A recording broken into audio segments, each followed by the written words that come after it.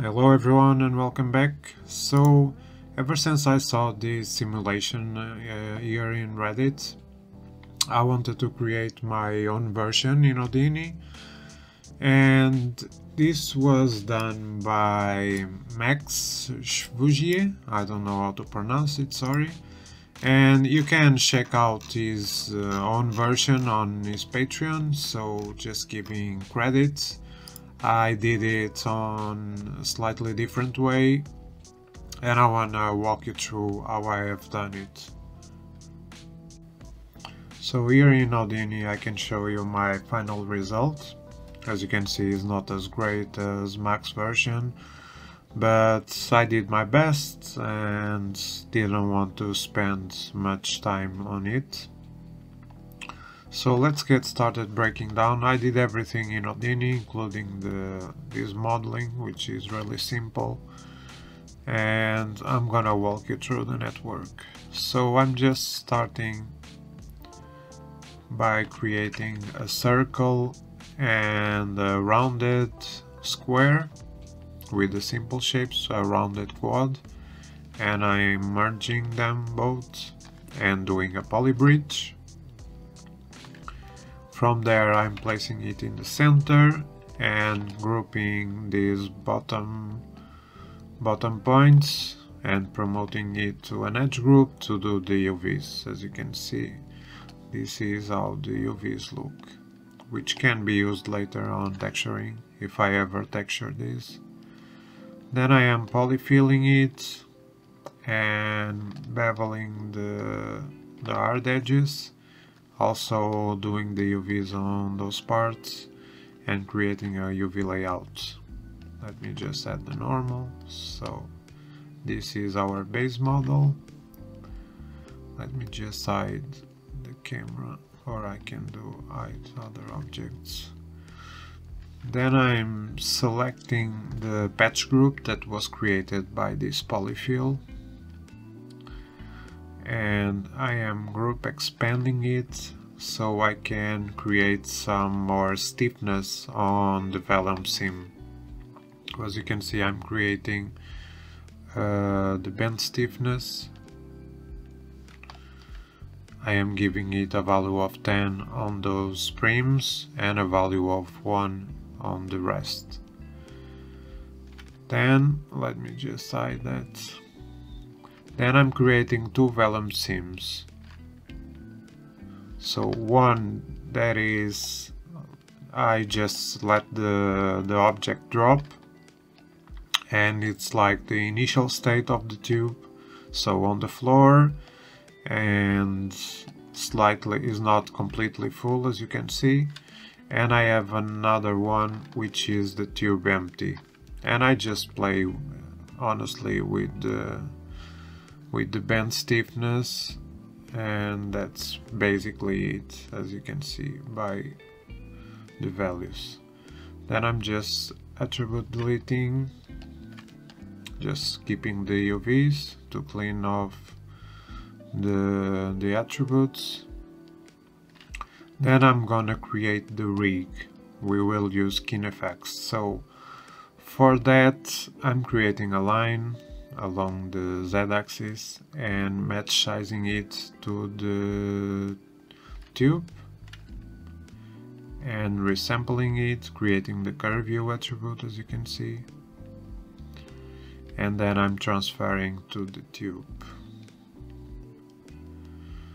And from here, first of all, I have the two states as I told you, and I am blending between them using some procedural animation, so fitting the frame between 1 and 48 from 0 to 1. I'm blending the two shapes. Since they have the same amount of topology, I can just use a lerp and getting the position from the second input, which is this geometry, and just using a lerp to blend them, as you can see. So from here I have the line that will be used as our rig, Let me just disable these points. Then I'm creating an up attribute along this axis, doing a slight transform, a slight scale, because I was getting some issues with the rigging, so you can ignore that, but it's there. Doing a rig doctor to initialize the rig, and then doing a capture by proximity, as you can see, and it will look something like this. And from here I have a lot of points, but I want to have a more straight look. As you can see, I don't want these fully rounded, I want more this straight look, and I should have done different sizes for each part, but I didn't, so that's how it goes. So in order to create this low poly look, let's say, or this straight look, I am creating a group by range and selecting some points in an interval, and then in the rig wrangle, which I had the help of Swalsh, I'm creating first the spiral, then doing an offset so I can unroll the spiral, and I'm also using this ramp so I can have more control where it's positioned, which is just a multiplier of the angle, which is the spiral itself, and then I'm animating it with a fit function from completely unrolled to almost fully rolled. Then I'm using a bone deform, as you can see, from the capture by proximity, and using as the second input the rest position and then the animated one. And this is how it looks, so this shouldn't be too slow, but I'm recording. And from here, so we have this, and from here we're doing an attribute blur to smooth out a bit the shape, because I was getting some intersection. Basically this capture by proximity is really fast, but is not the best rigging algorithm, let's say, or the best capturing system. It's just the fastest one, and it worked well in this case. Then I'm caching, so this is how it looks. Deleting some attributes, just keeping the normals and the UVs, and also deleting most of the groups, just keeping the patch one. And from here I have the tube animation, and let's see, in here actually it's pretty simple. I'm just creating a Vellum sim to have some displacement to use later in rendering. So nothing fancy in here. And let's move on to, also I have here the top part, the modeling part of this top piece, and there's nothing fancy, just started from the patch group and did an extrusion and created a spiral and positioned it in here. So that's just a static mesh that we need to deform to follow the tube animation. So in here I'm loading the tube and doing a time shift, and in here I'm orienting it to the tube, as you can see. And the way I'm doing that is by grouping that top part of the tube, the patch, and then converting it to points and creating a reference point group. So as you can see, I have here in here, basically by calculating the group point bounding box center of those primitives I have previously selected, and from there I can just create a near point from that position and set the point group. So that's how I'm selecting that point, adding the normals, which is really important, in this case point normals, so I can have the normal of that specific point that you can see in here. From there I have the shape that is positioned in the center, and I can move it there. And the way I'm doing that is again the same logic as I have done in 2 videos already. We have a selection of these unshared points, and we grab the center, the bounding box center of that selection with get point bounding box center. Then we create the normals for it, so it will be on the minus z. Then we have that specific point in here that I talked about, and we grab the normals. Then you create the rotation matrix with dihedral, so from this base position, which is in here, to the target one, which is that reference point, and then we grab the position and we do the transforms. Again, I told you before, logic by Swalch. And in here I'm doing the point deform, so basically taking the tube animation and the rest state of the first frame and transforming it, as you can see. But I had a slight problem in here, so basically when I did the first point deform, I was getting this stretch look, so I did one with an attribute blur, but as you can see it also transforms the outer part, so in the end I mixed both with the mask that I created in here, I believe. So mask, and I just mixed both results, as you can see in here. Then doing an attribute blur, let me just get rid of this visualization, and this is our top part and it's animated, and we just merge it with everything else, and this is the final result. So from here we go into the vellum simulation to create the vellum fluid.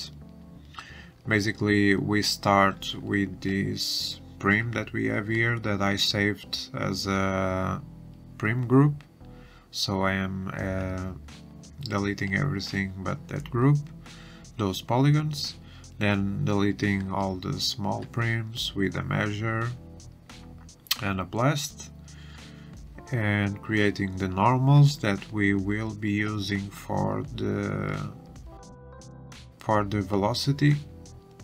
From here we can do a small peak and extrusion, and deleting the attributes, and then do a time blend to create some subframes or some floating, how is it called, fractional frames, so we don't get stepping in our simulation.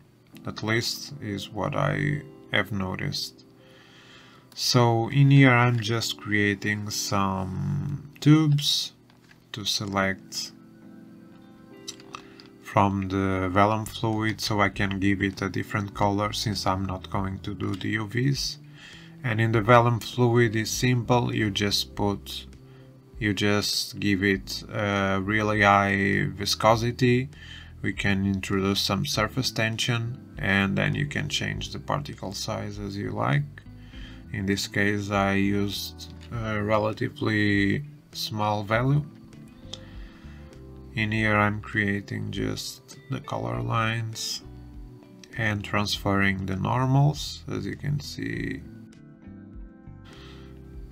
and they look like this, and they are animated, as you can see, or the geometry is animated. Then I'm creating a point velocity from the normals.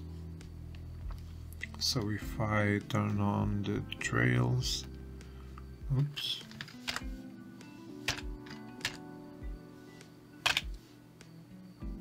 I've done something in here. So if I turn on the trails, as you can see, is pointing in that direction, and then I create an attribute adjust factor to increase the velocity along time. As you can see, is changing the length. And then I am introducing some randomization based on a sine wave, so we get the liquid going left and right randomly. So this is basically a sine wave implementation with amplitude and frequency. I can just change how much frequency I want and the amplitude too. So this is our initial setup for the fluid.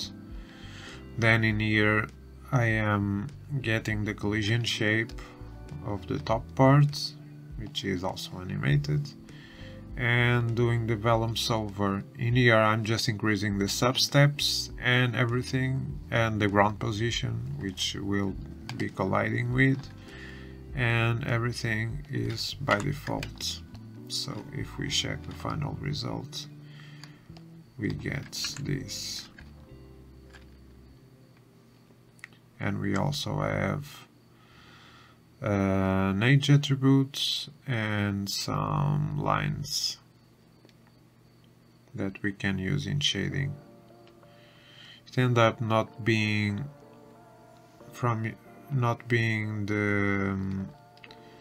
the greatest mask, because I don't have enough points to have a smooth transition.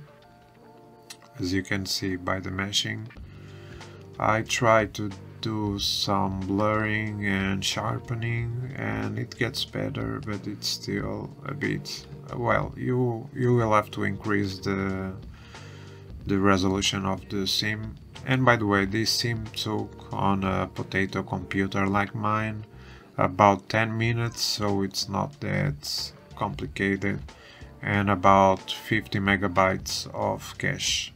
So really, but this is simple stuff, of course. I'm doing the meshing, so nothing fancy, just passing the edge and the color lines as an attribute, and decreasing a bit the particle separation in comparison to the particle size in the vellum fluid. So always a good idea. As you can see, this is a bit messed up, but then again. So yeah, that's basically the end of our network. If I can show you again the final result and remove that ugly lines and see how it looks.